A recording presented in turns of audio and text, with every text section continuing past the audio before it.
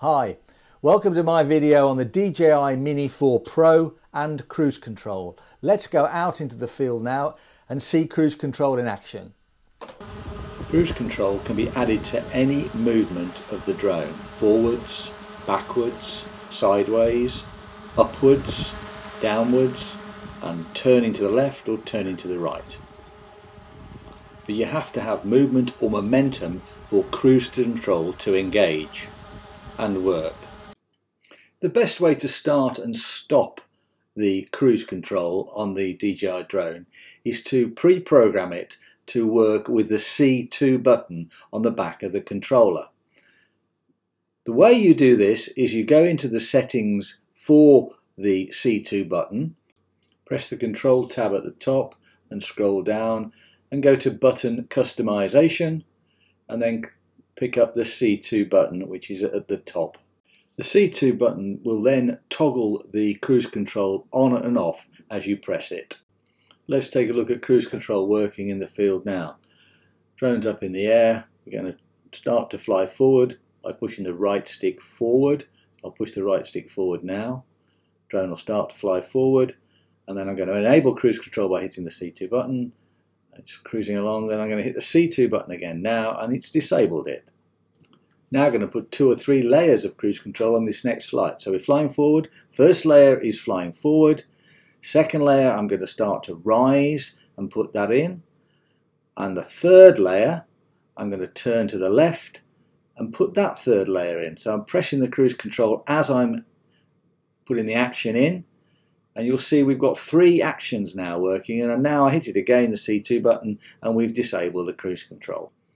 Now that happened quite quickly. The 3 layers that I put in, moving forward, rising, and then turning to the left, you have to be in motion to put the cruise control on. So here I'm flying towards me, I put the first layer of cruise control on, I'm coming down, and I put the second layer of cruise control on. And then I'll just disable the cruise control now. This layering of cruise control makes it really powerful. This time let's come back to just using one cruise control at a time. We're flying forward with the right stick, very slowly. It's cruising at 0.8 meters a second, as you can see. Then hit the button now and the cruise control is disabled. Let's start again, going forward, hit the C2 button, it's enabled, going forward, and then hit it again and it's disabled. 2 simple flights there. Let's take another look at this and we'll try and layer a couple more over the top of each other. So this time I'm going to fly forward with the right stick, going to enable cruise control with the C2 button, then I'm going to update with the second layer, I'm going to turn to the right. And I've got 3 layers in there in quick succession. Then hit the C2 button to disable the cruise control. Here is another location. Cruise control is enabled at a really smooth and slow speed. You can see it's cruising along really slowly at 0.6, 0.5 meters per second. This is where cruise control is really useful because you can maintain this really slow speed. And I've just disabled that now just by pressing the C2 button. Let's pull it back again and start again.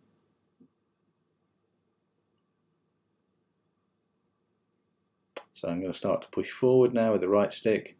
Going to enable that speed at just over 1 meter a second. I'm going to start to turn to the right and put another layer in. So the turning layer's in now. It's going to continue and then I'll disable it there.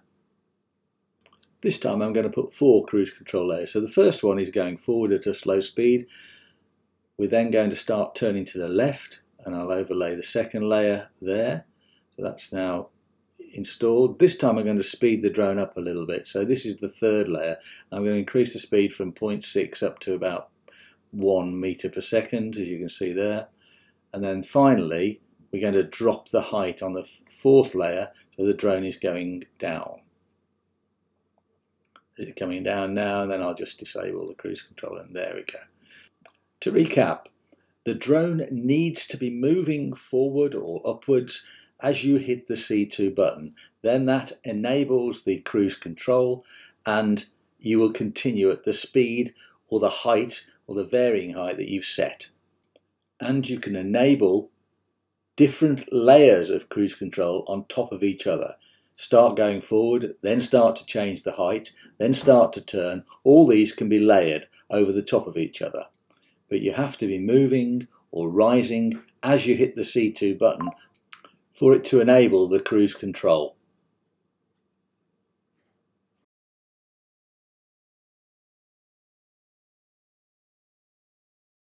If you enjoyed this video, then subscribe to the channel or watch the next video in the playlist or the new videos that we've just recently downloaded. Bye for now.